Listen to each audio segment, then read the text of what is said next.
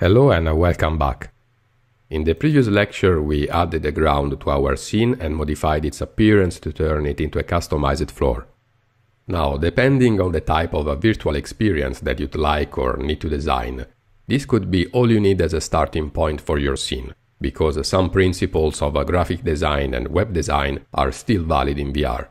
In particular, I'm talking about white or negative space, that in this case corresponds to the void in the 3D environment. A good example for this are dioramas, that are three-dimensional representations of fictional situations, nature scenes, or historical time periods in a small space. And so let's say that you'd like or need to create a diorama-style virtual experience. By using a limited portion of ground and turning the void in the scene to your favor, you'll be able to focus the attention of the viewer on the main subject, and we'll have a look at how to load and display 3D models in the next lectures. But now let's go back to our scene, as in this lecture we are going to further customize the virtual environment by modifying the sky.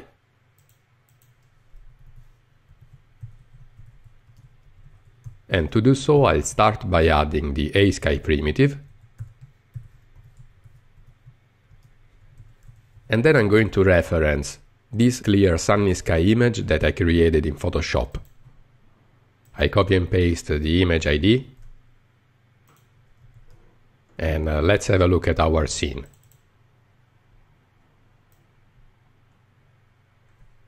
Well, we now have the sky and also a problem, because in terms of user experience here we are putting the user in a not so pleasant situation.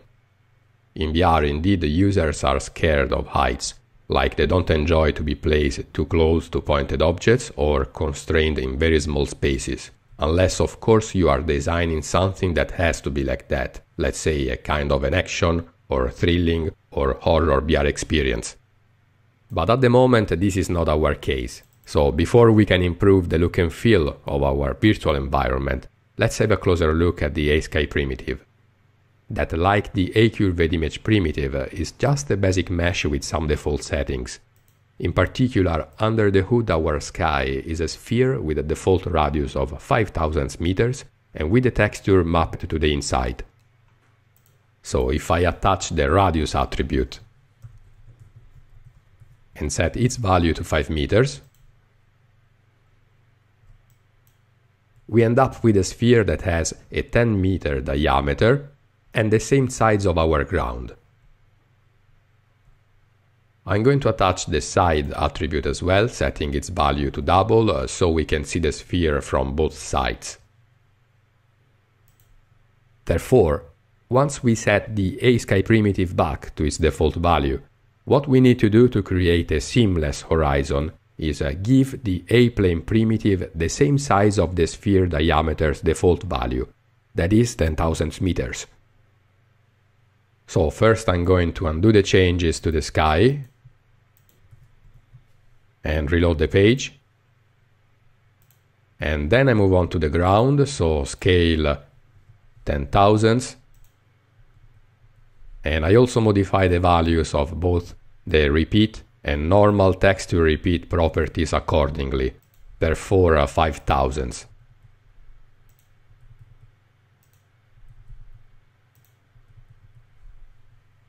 And I reload the page again. Well, the horizon looks perfect. And now we need to deal with the alignment of the sky texture that at the moment doesn't match the position of the default light source in our scene. So I attach the rotation component to the ASky primitive and start rotating the texture in a positive direction around the y-axis. 30, 60, 65, and I guess 64 is what we need. Okay, we have now customized our scene, creating a nice horizon and aligning the sky texture to the light source. But in terms of UX, again, what I said about constraining the user in very small spaces is also true when we create very large and open spaces. and in such a virtual environment I can definitely perceive a bit of desolation and loneliness, that in some users could even turn into agoraphobia, and this is something that you don't want for your VR projects. So in this case you have more than one option available. Since the scene is empty, of course you could add other 3D objects, or since in such an open environment this never-ending floor doesn't look natural, you could use a more appropriate texture for the ground, like grass, dirt or sand, to reproduce either a field or a desert in your scene. But in the end, these are all choices that depend on what you are designing. In example, you could use no texture at all for the ground, but a plain color if you are creating a VR experience in a cartoonish style. And to show you the result, first I modify its comment. Then I create a copy of it.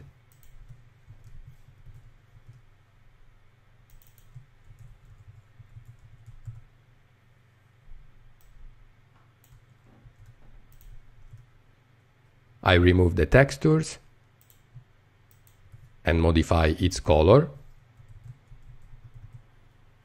And then I reload the page so we can see the changes.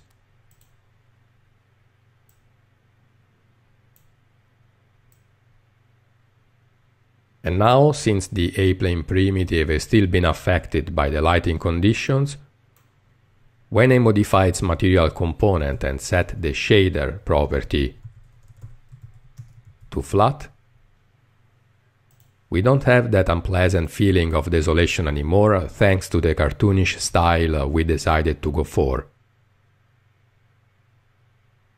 Or finally, as a more advanced technique, you could add lights to your scene and modify them to focus the attention of the user on specific subjects in your scene the same way they do in other arts, like photography, theater or movies. But we'll have a look at how lights work in A-frame later on in this course. And I'm going to conclude this lecture with 360 degrees images. So first I'll comment all the objects.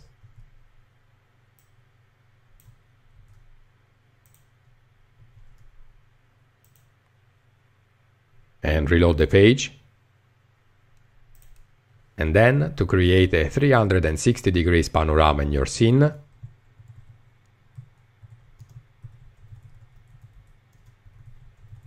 you can still use the A-sky primitive. And all you have to do is reference a 360 degrees image, like this one, that I downloaded from texturify.com, where you can find a nice collection of environment panoramas that you can download and use for free, but just make sure that you respect their terms of use. So back to our live preview. I copy and paste the image ID, and then enter VR mode to have a look at our scene.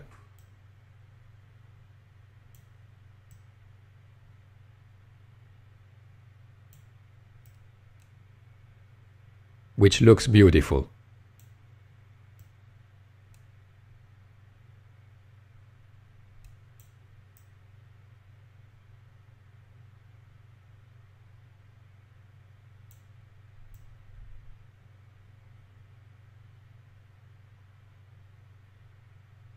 So this is how you can modify the virtual environment in A-frame, customizing both the ground and the sky in your scene, and I'll see you in the next lecture.